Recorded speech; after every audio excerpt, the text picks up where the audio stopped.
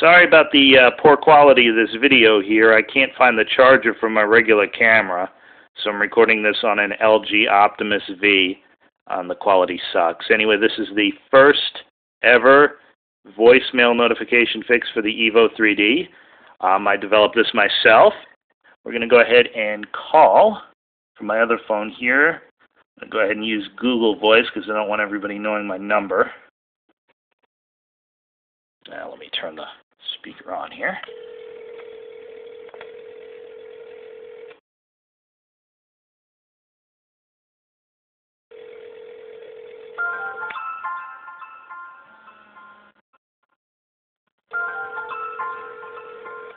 I'm going to go ahead and decline that.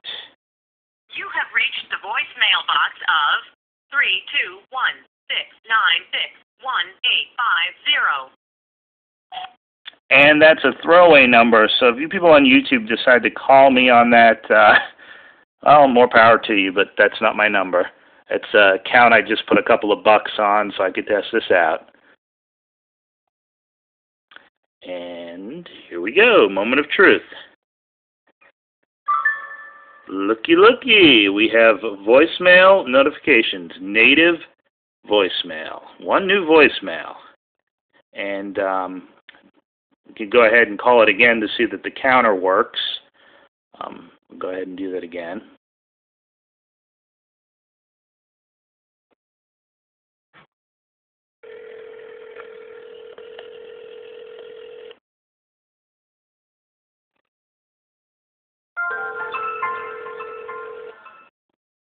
You have reached the voicemail box of 321-696-1850. All right, another test.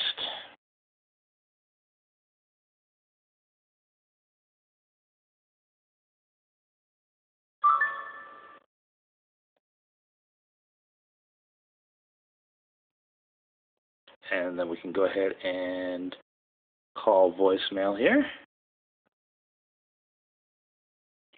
New messages. First new message from phone number 321-300-5885. Received at 5:02 p.m. And that's a throwaway number, so if you people on YouTube decide to call me on that... Message erased. Next message. Message erased. There are no more messages. Main menu. And there you go, voicemail notifications, Evo 3D. I know you probably can't tell that this is an Evo 3D with this horrible camera I've got here, but there's the switch to put it into 3D mode. And I'll go ahead and I'll pull up the app drawer here so you can see that this is in fact an Evo 3D.